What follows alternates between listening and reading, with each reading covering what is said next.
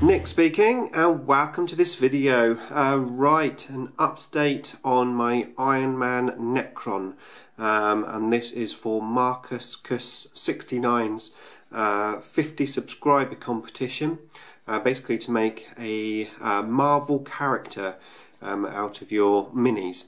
I had great fun with Martin McNeil's Star Wars hammer one, so I thought I'd enter this one, and I've managed to convert up this Immortal into Iron Man, or at least as near as I could get it with the stuff that I've got, with the bits that I've got. Let me show you a bit closer. So as you can see, I've done some green stuff work on his body. I mean, one of the main things with Iron Man, of course, is that thing right in the middle of his chest. So I green stuffed out the ribs of the Immortal, and I put in obviously that like centre section. Now I don't know if you can see this or not on the camera, but also I've gone in underneath there, and I've filled in that section where the like skeleton thing is, and I put in a 6-pack for the Iron Man armour. I've also, though you may not be able to see it, but I've filled in his mouth area. So I've sort of taken that skeleton teeth out, so all he's got basically is a line rather than those teeth going up and down. So I've done that.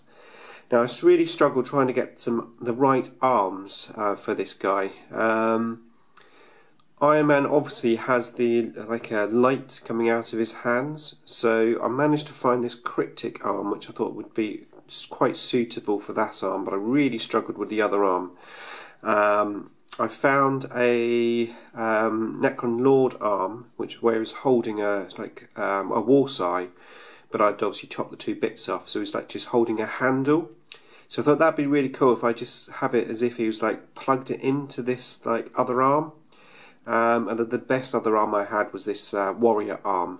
Now it was a bit skinny at the wrist, and that it probably still is a little bit skinny, but I've beefed up the wrist on his hand there. It sort of works. It's probably about the best that I can do with the time that I've got. I haven't really done anything to the back. I think, well, obviously it's Iron Man, so primarily I think the paint job is what's going to make him look more like Iron Man, probably than the conversion itself. But I'm still pretty happy with him. It looks pretty cool, and like I said, hopefully once I've painted him up, he'll resemble Iron Man even more, or maybe just more. Yeah, so that's what I've done. If you fancy entering the competition, then go and check out the link in the description below to Marcus's channel. Great channel, great competition, some awesome prizes to be won, so go and check it out.